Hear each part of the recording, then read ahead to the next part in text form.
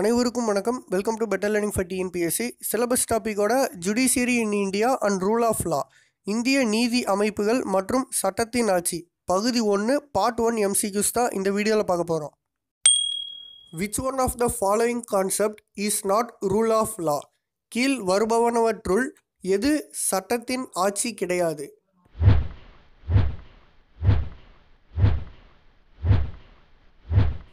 இந்த கொஸ்டினோட answer option D, judicial equality, நீதி சமத்துவம். ரூல் ஆஃப் லா வந்து பிரிட்டன் கான்ஸ்டியூஷன்லேருந்து இந்தியன் கான்ஸ்டியூஷனுக்கு பாரோ பண்ணாங்க. Second one, the essence of judicial activism is an, செயலூக்கம் கொண்ட நீதி வழங்கல் என்பதன் உள்ளடக்கம்.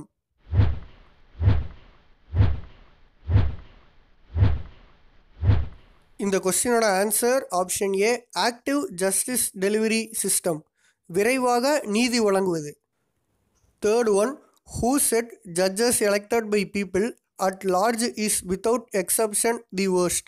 நீதிபதிகள் மக்களால் தேர்ந்தெடுக்கப்படும் முறை மோசமானது என கூறியவர் யார்?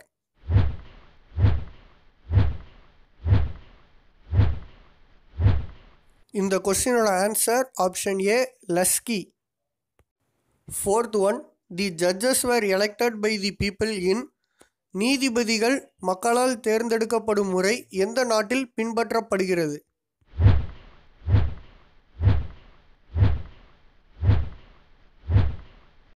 இந்த கொஸ்டினோட ஆன்சர் ஆப்ஷன் ஏ, பிரான்ஸ். போன கொஸ்டினில் தான் பார்த்தோம், நீதிபதிகள் மக்களால் தேர்ந்தெடுக்கப்படும் முறை மோசமானதுன்னு சொன்னது லஸ்கி. எந்த நாட்டில் பின்பற்றாங்கன்னா France. Fifth one, which one is the third and important organ of government? அரசாங்கத்தின் மூன்றாவது மற்றும் முக்கியமான அங்கமாக கருதப்படுவது எது?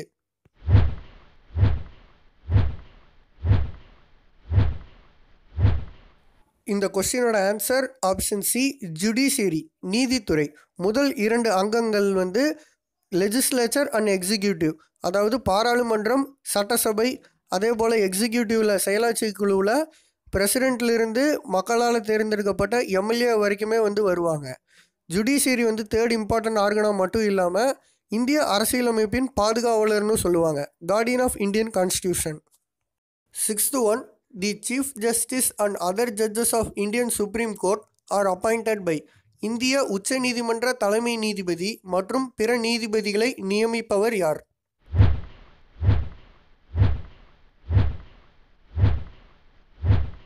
இந்த கொஸ்டினோட ஆன்சர் ஆப்ஷன் ஏ, பிரசிடென்ட், குடியரசுத் தலைவர்.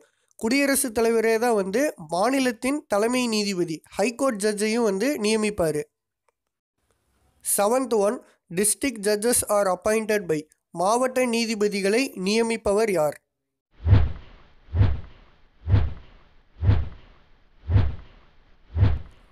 ஒரு ஸ்டேட்டில் இருக்கக்கூடிய ஹைகோர்ட் ஜட்ஜை நியமிக்கிறது குடியரசுத் தலைவர், பிரசிடென்ட். அதே ஸ்டேட்டில் இருக்கக்கூடிய மாவட்ட நீதிபதிகளை நியமிக்கக்கூடியவர் ஆளுநர். ஸோ ஆப்ஷன் ஏ, கவர்னர் தான் ஆன்சர். இதே கவர்னர் தான் வந்து ஒரு ஸ்டேட்டில் இருக்கக்கூடிய மொத்த யூனிவர்சிட்டிஸ்க்கும் சான்சலர். அதனால் எல்லா யூனிவர்சிட்டிஸ்லையுமே வந்து பார்த்திங்கன்னா வைஸ் சான்சலர், துணைவேந்தர் போஸ்ட் தான் வந்து இருக்கும். ஒவ்வொரு யூனிவர்சிட்டிஸ்க்கும் தனி சான்சலர்னு யாரும் இருக்க மாட்டாங்க. இந்த கொஸ்டின் பார்க்க கரண்ட் அஃபேர்ஸ் கொஸ்டின் மாதிரி இருந்தாலும் இது வந்து ஒரு ஸ்டாட்டிக் ஜிகே டைப் கொஸ்டின். ஏன்னா இது வந்து எப்போவுமே வந்து வரலாறுலேருந்து மாறப்போகிறது இல்லை.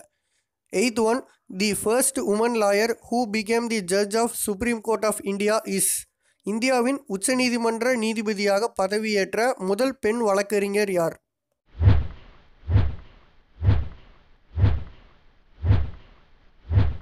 இந்த கொஸ்டினோட answer option C, Hindu Malhotra.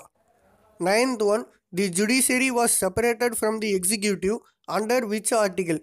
நீதித்துறையானது நிர்வாகத்துறையிடம் இருந்து எந்த கீழ்கண்ட சட்ட உறுப்பு மூலம் பிரிக்கப்பட்டது? இந்த கொஸ்டின் நம்ம directive principles of state policy பார்க்கும் போதே பார்த்துருந்தோம்.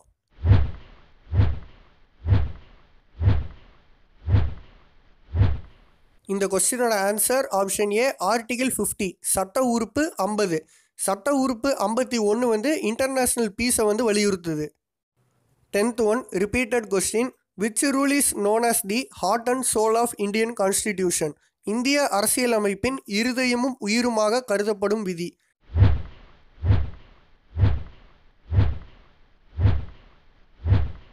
இந்த கொஸ்டினோட ஆன்சர் ஆப்ஷன் சி, ஆர்டிகல் 32, விதி 32. ப்ரீவியஸ் டைம்ஸில் இந்திய அரசியலமைப்போட விதி 32 யார் இருதயமும் உயிராகவும் கருதுனாங்க அப்படின்னு கேட்டிருக்காங்க. அதற்கு விடை என்னன்னா father of Indian கான்ஸ்டிடியூஷனான doctor B.R. Ambedkar அவர்கள். இதே போல் ப்ரீவியஸ் டைம்ஸில் father of all India services யாருன்னு கேட்டிருக்காங்க.